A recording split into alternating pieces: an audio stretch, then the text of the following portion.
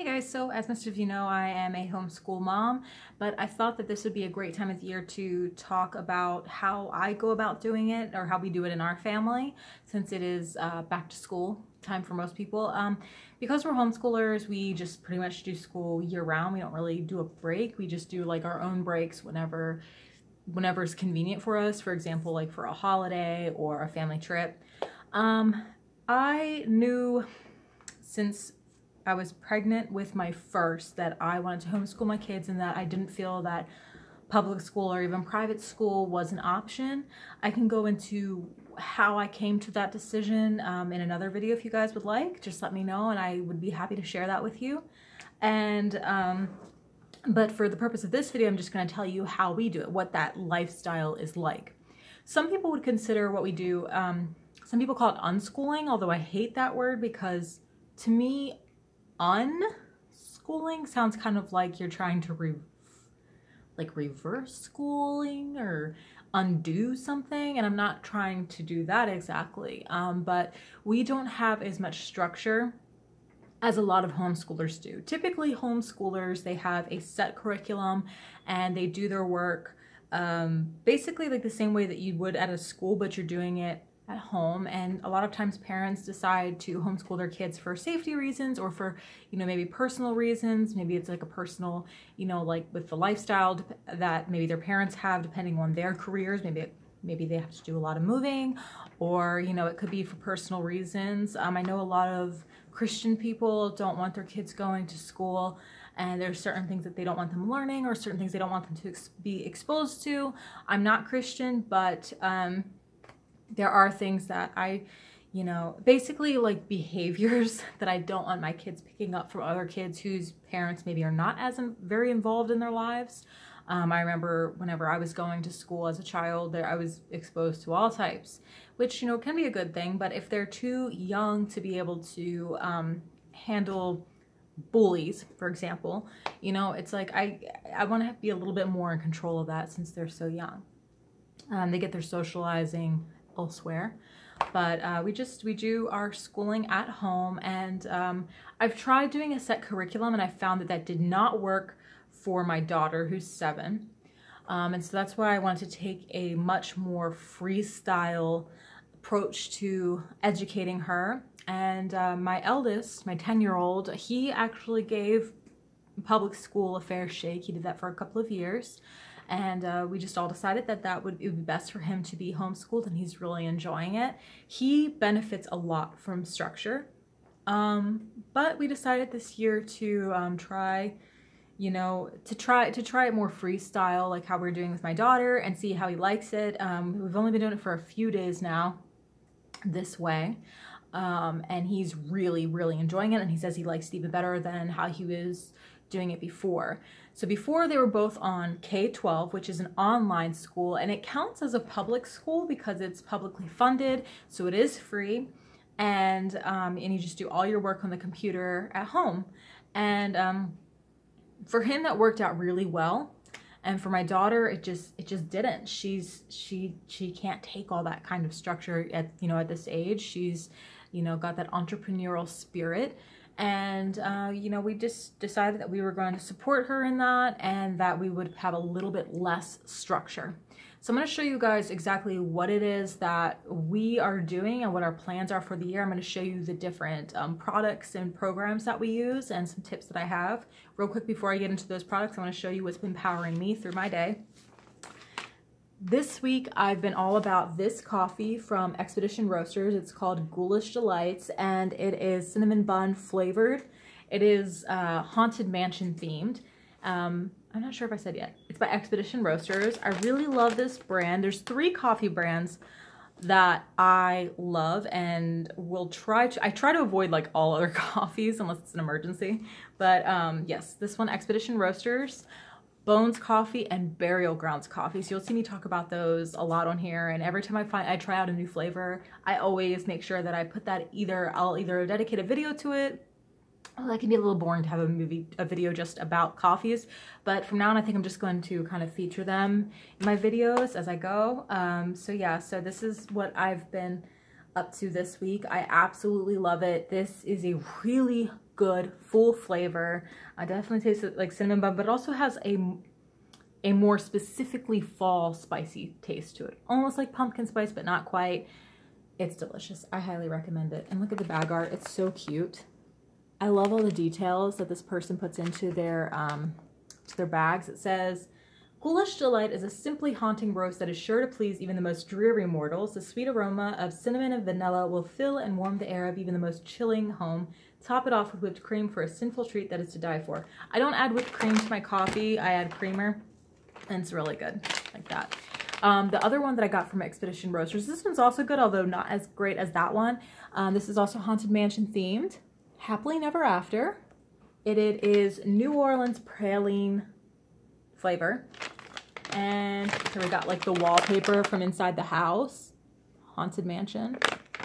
And it says, awaken your spirit and say I do to the Black Widow Bride's most favorite brew. The Southern Belle who aspired higher station has a smooth praline roast of her own creation. So brew up a cup of this New Orleans fine, just beware of the spirit with an axe to grind. And it's got a little teacup on the back. Super cute. I absolutely love it. I just love all Haunted Mansion stuff. So, and also, this is crazy. Okay, so I ordered these two last week, right? Today, I went on Instagram and I saw that they have a special going on right now that if you buy both of these, you get another bag of whatever coffee that you want for 50% off. So make sure that you go do that. If you're not following them on Instagram, go ahead and do that so you can get a really good deal. Okay, so I talked about coffee for long enough. On to the products. Okay, so my 10-year-old, right now, I'll start with him since he's the oldest. Right now, he is doing multiplication flashcards and division flashcards. That's okay, you don't have to get it. So multiplication and division flashcards. Multiplication he's pretty familiar with, but you know, I want to make sure that we are being, you know, that we're drilling him with these so that they can come quickly, come naturally to him without him having to stress at all whenever he's doing, you know, higher maths. Division, he's a little bit more new to, so this week we've just been doing multiplication. And then, so that's what he's doing right now for math. And then he's also learning about, we're going to be doing fractions using, learning about fractions we're going to be using measuring cups, measuring spoons, and different things like that from the kitchen. And throughout the year, we're going to be working on learning how to do measuring and measuring equivalents, you know. So, and we're also going to be working on currency with him, USD currency, you know, one, being able to recognize it, but also being able to count it. He can count by 5s and 10s already, so he's already got the foundation for it. And I believe he can do I believe he can identify all the currency, but we just want to practice with it. So I'm going to be getting a currency set. You can get those off of Amazon for about $10 for a full set. And then, so that's what the plans are for math this year. We're also going to be doing decimals. So, whoops, didn't mean to bump that. Now, as far as English goes, he is already a fantastic reader. So I just have him pick out a new book every month. This month it is a Captain Underpants book, and that's fine. It's still reading. So he has to finish one book every month. He will also be doing a creative writing piece each month and self-editing. And then whenever he does his self-editing, then I'll also go over it, point out anything he missed and everything. It's all about repetition. So I feel like things don't have to be drilled through as much as they do in school sometimes. It's just, as long as the repetition and you keep doing it every once in a while, you're going to keep that skill. And it's just like riding a bike. Even if you don't use it for a while, if you've drilled it enough, then you'll be able to use it forever. So, do not. Now, this is a Harry Potter Hogwarts Homework Cursive Handwriting Practice Workbook. Now, personally, I'm in the camp of cursive is useless. There's no use for it. I mean, it's really cool looking or nice looking or pretty, but there's no use for it. So, and people have made like this weird argument. They're like, well, then how will somebody sign their name? But the way that you sign your name is not just cursive, it's just however you write it. Like, it's your own handwriting, it doesn't have to be cursive. And if you look at most people's signatures, it's just a bunch of wiggles. So, but the thing is he likes it. And it's good for his brain, it's good for his development, and for his self-esteem. He feels really good about doing it. And you know, it's just nice handwriting practice. And so he's been blazing through this. I told him to just do a couple letters a day, but he's actually been doing several pages a day. So, okay, so So he did his name here, and this was him basically copying what he's seen with cursive. This was before he had done any drills or anything, but D-A-M-I-E-N. So it's mostly, that was his guesstimate to spell Damien. Okay, so it has capital A, lowercase a, through all of the letters of the alphabet. Then after you get through all the way from A to Z, then they have pages where they have a few words from the movie, mostly like Latin words, and some of them are made up words, like ridiculous, obliviate, sectum sempra. So they do that for a while. You practice that. So practice, you know, practicing connecting each of the letters. But then after a while, it goes to quotes from the movie, favorite quotes.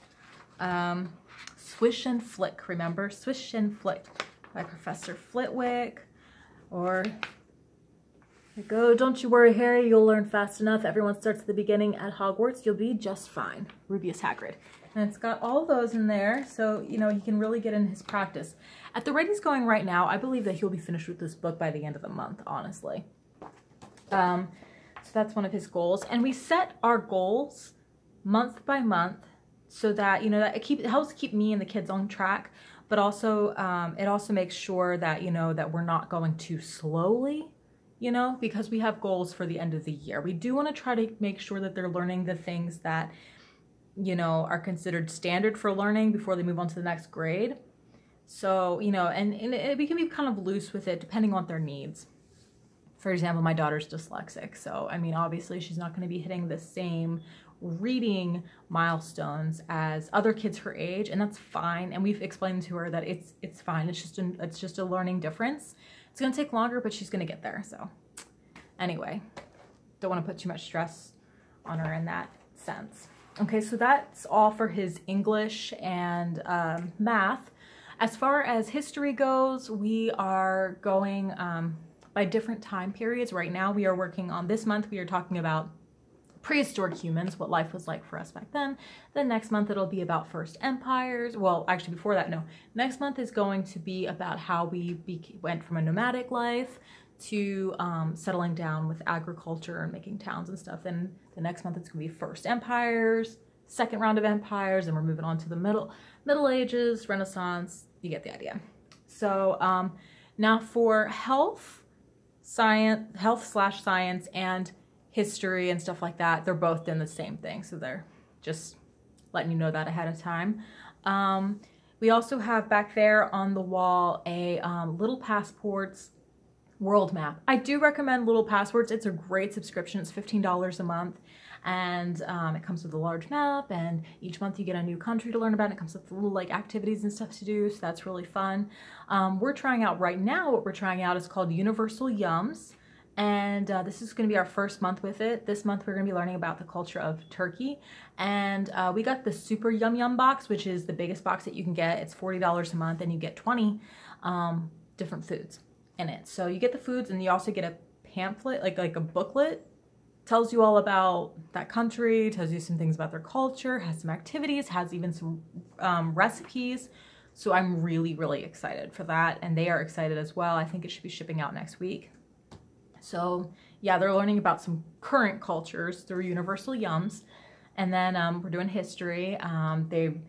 They're learning right now, they're learning the 4 cardinal directions, and they're also learning the names of all 7 continents, which he just actually identified right before I started this video. He did it without any assistance. And then he can identify our country and our state, and we'll work more on that as we go throughout the year. And that leaves health and science. Now, as far as science goes, I only teach health to the kids, which some people count that as different than science. I do count it as science. And my husband takes care of other things, physics and that sort of thing, you know, works on little projects with them. We've got a volcano set that we're going to be doing this year, like build your own volcano and, you know, different things like that. But I just teach health for them. Keep in mind that maybe if you feel like you're not good at certain things, like math, for example, there are lots of resources out there for you to use, which you can also write off as a tax write-off. So keep in mind, anything that you're doing that you're paying for, write that all down to see if you can get a tax write-off for it at income tax return. Alan, I'm making videos. Hold on, okay? All right, and then, so I've got this set here that I bought from Melissa and Doug. They've got some great resources. And it was $11 for the full set. And it's a little stand-up model. It's got all these pieces here, which I don't want to dump out. But it's got a little stand-up model here. Okay, so we got the skeletal system, and then it's also got, and it's magnetic, so you add the different layers. We got the muscular system here, and we each month we're going to be going over, we're going to be learning the specifics of each system. Right now, for this first month, I'm just teaching them the names of the system so that they can point out. So skeletal system, muscular system, we've got vascular system, got digestive system and stuff. So they're learning the names of the systems right now, and then each month it's going to be a new system that we're going to break down and learn. For example, you know, like the muscle groups, then bones, the names of the digestive system, the path of the digestive system. So we're going to do that month by month. And then my son, just my son, my daughter's not doing typing yet, but my son is using a typing program called Typing Agent on the computer. So that's going to help him with his typing skills. He also wants to learn like editing and coding different things with the computer, so we're going to work on doing that soon as well. Now my daughter, like I said, she does the same science and world cultures and history as he does. But other than that, she's doing for math, instead of doing multiplication and division, she's using addition and subtraction flashcards.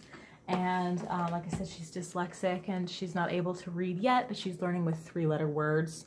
My baby colored on that, but 3-letter words, dry erase flashcards, and these have really helped. She's already doing better, and she's only been doing it for a few days. I've only had those for a few days. We also have a magnetic calendar coming in the mail for her so she can learn the months of the year. So those are our goals right now. That's what we're working on. And one thing I recommend is that if you don't have a Netflix account, get a Netflix account, because they have so many documentaries and educational shows on there that you can utilize. So that's another thing that we use a lot of. If there's anything I forgot, I will add it in the comments. But if you have any questions for me, let me know in the comments and I will be happy to answer those. That's it for this video. Thanks so much for watching. If you like videos about the mom life, homeschooling life, or anything like that, please subscribe, and I will see you in the next one. Bye.